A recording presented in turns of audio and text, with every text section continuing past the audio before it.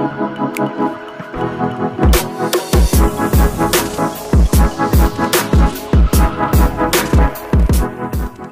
yo, what's up teman-teman? Balik lagi di game Dynasty Scrolls. Di video kali ini kita bakalan membahas update terbaru Dynasty Scrolls versi global. Kemarin udah maintain dan ada beberapa mode-mode yang ditambahkan teman-teman. Nanti kita bahas satu persatu. Oke, untuk yang pertama, Warlords class under the PvP mode. Jadi di sini ada PvP mode ya. Cuma untuk PvP-nya itu masih belum dibuka teman-teman. Di bagian arcade ini, nah di bagian PvP ini ya. Kalau arena kan udah ada ya emang dari awal. Terus yang baru adalah Warlord class ini ya. Nah, ini masih belum dibuka.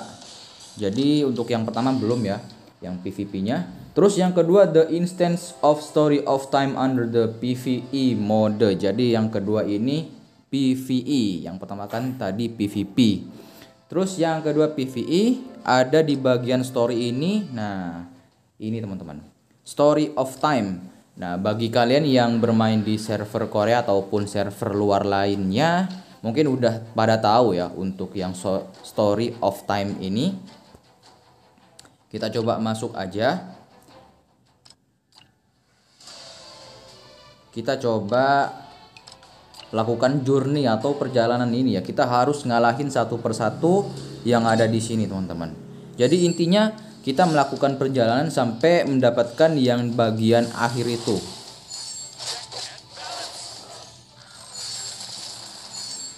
Biasanya di sini juga ada apa ya? Ada tempat nge-heal juga.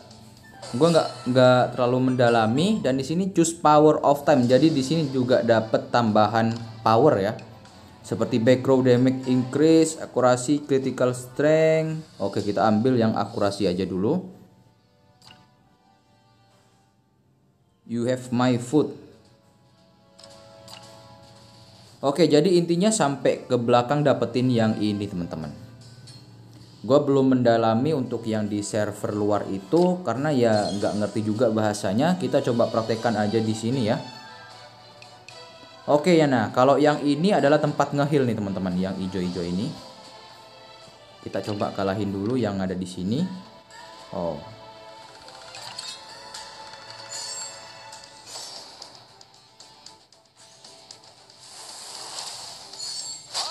Syaratnya ya power kita harus besar teman-teman. Semakin lama setiap hero dari kita itu kan berkurang HP-nya. Jadi ini harus nge-heal kalau kalian HP-nya itu berkurang. Critical increase, kita naikin attack dulu ya. Nah, kalau HP-nya kalian itu berkurang, kalian tinggal nge-heal aja di bagian sini teman-teman.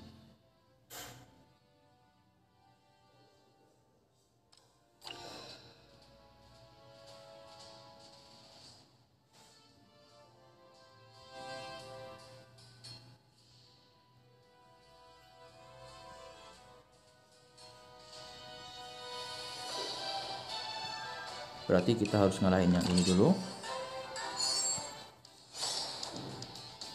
Dan setiap pos atau setiap tempat yang kita kalahin itu dapat hadiah.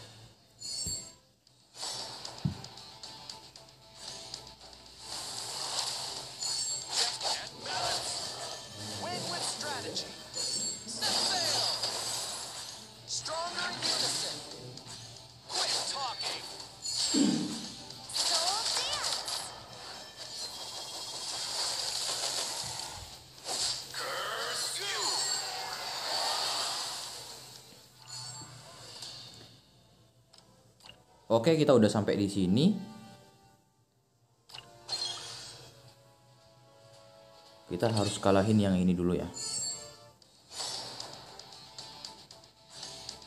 Di sini gua udah berhasil ngalahin yang udah terakhir ini ya. Kita coba ambil yang pedang ini.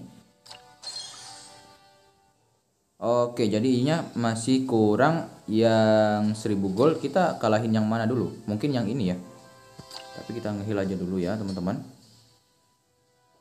Nah, di sini juga eman-eman kalau kita nggak ambil ya. Nah, itu dia bisa ngeheal.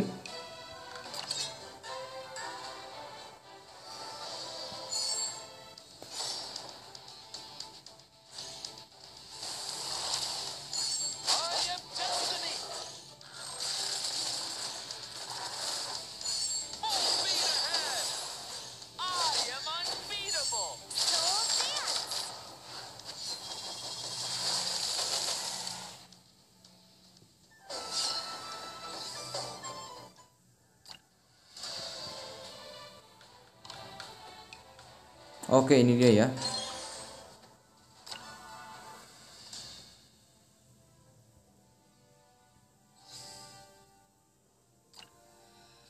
Dan ininya udah keambil semua.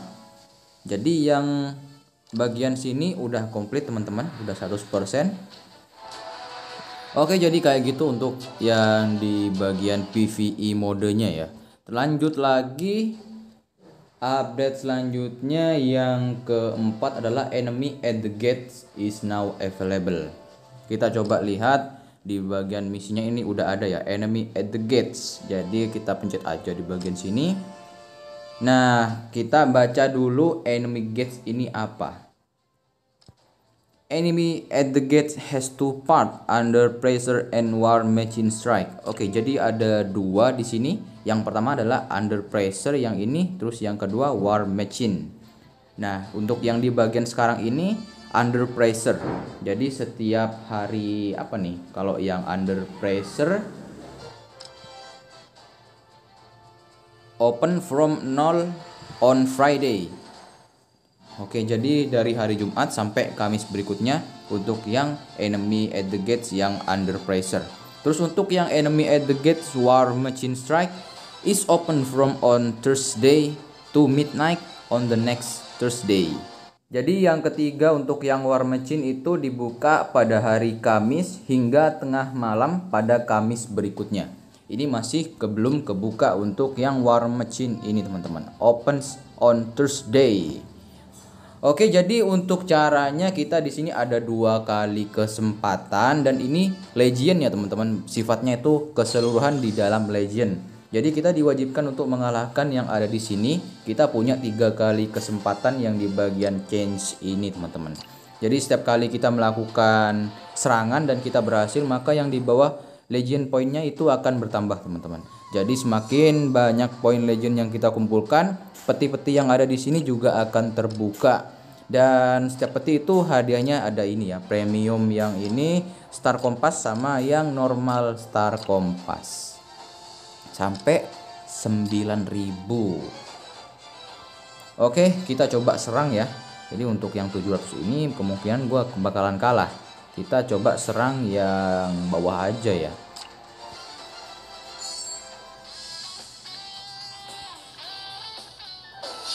Biar yang di atas-atas itu yang nyerang yang powernya seimbang aja. Oke, tadi gua udah nyoba 1 kali untuk nyerang, jadi di sini gua cuma bisa melakukan 2 kali teman-teman.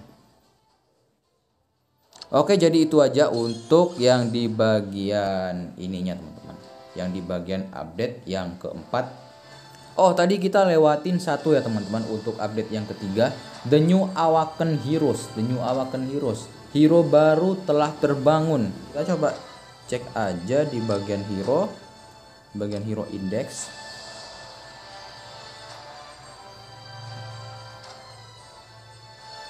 Yang baru apa nih teman-teman? Emang ada yang baru kah? Oh iya teman-teman, ada yang baru ya. Oke, jadi yang ketiga adalah ada hero baru. Oh, udah ada logo juga di sini. Terus selanjutnya yang kelima, the new star karma is now available to support generals. Jadi karma itu kita bisa dapetin yang tadi itu ya, yang enemy at the gates, kan dapetin kompas. Jadi kompasnya itu digunain buat dapetin karma. Tapi lewat gacha ya, gacanya di bagian rekrut, terus yang di bagian Stargaze host ini. Jadi yang di bagian sini kita gacha buat dapetin karma. Kita bisa lihat karmanya di bagian buff ini. Nah, yang ini ya teman-teman. Ini, oh jadi ini hero ungu, orange, merah, kuning. Jadi semuanya berjumlah 31 dan gue masih dapetin satu doang. Dan itu pun nambahin stat pastinya banyak banget. Bisa kita lihat di bagian sini ya. Oke, di bagian sini, nah di bagian ini ya. Kalau sudah nyampe 400 kita bisa activate di bagian sini dan nambahin yang ada di sini ya teman-teman, di bagian bawah. Oke, jadi karma itu untuk yang update kelima. Terus update yang keenam, other improvement. Gak ada ya untuk yang keenam. Oke, sekian dulu video kali ini. Jangan lupa like, comment, and subscribe. See you next video. Thank you.